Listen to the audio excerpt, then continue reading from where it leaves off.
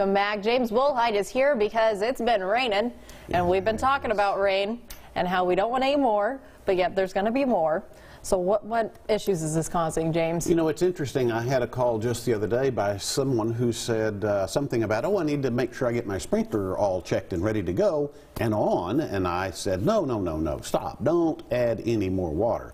We have had more than enough water, and we actually have seen some issues because of too much water. I'm not talking about the streets washing away or people getting washed off the road, which also happens, but I'm talking about the life of plants. Now, again, to kind of reiterate, just because we saw some sunshine does not mean that we need to add water. We have enough water in the soil right now to last at least 2 weeks with no additional rain. Which we were just talking about this. A lot of people are making that mistake. They see the sunshine and they turn those sprinklers back on. That's exactly right. And we need to dry out a little bit and let those roots go ahead and grow the way they should. We've had so much water that some roots have been damaged. Now, that kind of brings us into the topic today, and that's take all root rot. I have seen a lot of it around town on St. Augustine grass. And your St. Augustine will just kind of take on a light color. It looks terrible. You can't quite. Great picture. There it is.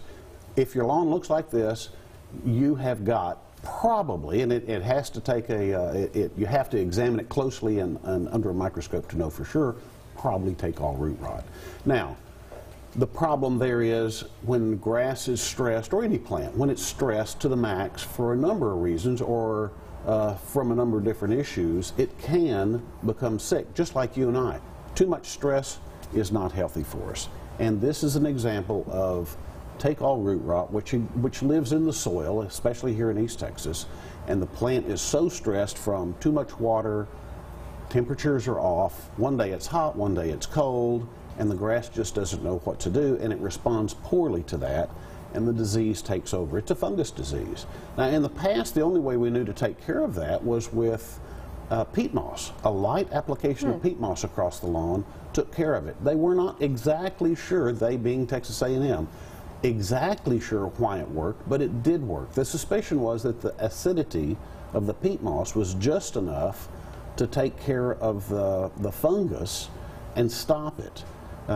So that was the normal treatment, not much else you could do, although now I understand there's a new product out. It's been available to commercial applicators for some time. It's now available to homeowners, and it goes under the label of Scott's Disease EX. Okay. And that's a product you can buy at the store, get it off the shelf. Of course, you must follow and read the label directions. Follow those directions to the T. It's a strong product. It has been, again, commercially available for the trade, but now it's available to homeowners. And if your lawn looks like this and you suspect it is take all root rot, then that would be about the only thing you can use that's going to get it better, other than peat moss. Yeah, I was going to say, does one work better than the other? You know, probably for immediate response, the fungicide is going to work better. The peat moss is going to be a little slower, but a much more organic or environmentally safe way to approach it. It's whichever way you feel most comfortable, and it's not an impossible product to distribute, but you really must read that label and follow those directions. That is federal law. Now, I doubt the federal police are going to come arrest you if you spread it wrong. No, you might. That is federal law. Well, Wilhite, thank you so much. If people want to learn more information about this, I'm sure you answered a lot of questions on people's minds, but where can they find that? They can always find us at wilhitelandscape.com, and we're always happy to visit and answer questions and see if we can help people out. All right. Thank you so much for being here. My pleasure. Thanks, Cynthia. All right.